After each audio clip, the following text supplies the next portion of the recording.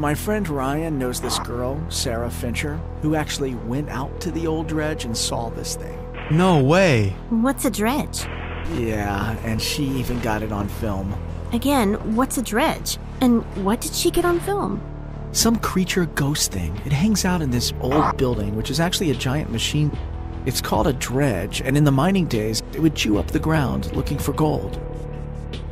It actually moved along while it did it, leaving behind a creek bed.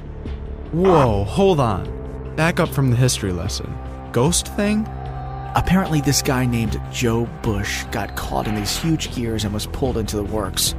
He ended up out the other end with a mangled leg and drowned in the creek. Anyway, now he haunts the place, dragging his leg along. And this Sarah person took some video, and it's real. So what's this thing look like? From what I hear, you don't want to know. Hi, this is Patrick Carman, the writer of the Skeleton Creek series, and I'm here in front of the dredge where the video parts of this story were actually shot. I will never forget the first time that I saw this thing.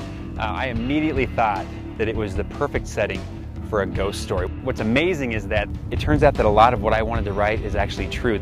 There's also one guy that got killed on this dredge, and there's an urban legend about how he still sort of comes out at night. And let me tell you, you do not want to be in this thing at night. Who knows what's in there? Yeah, I can tell you this, it's creepy. The Skeleton Creek story is unlike anything you've ever experienced. You're going to start by reading 25 pages in Ryan's journal, and then you're going to come to a page and you're going to find Sarah Fincher's web address. You're going to put in a secret password and go to that site and watch part of the story. And you're going to go back and forth like that all the way to the end. Ryan and Sarah's story started on this dredge, but it really was only the beginning of their story.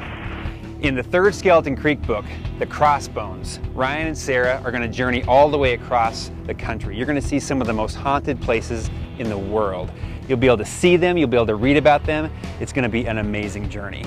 But I'll tell you this much, all roads lead back to this dredge in Skeleton Creek.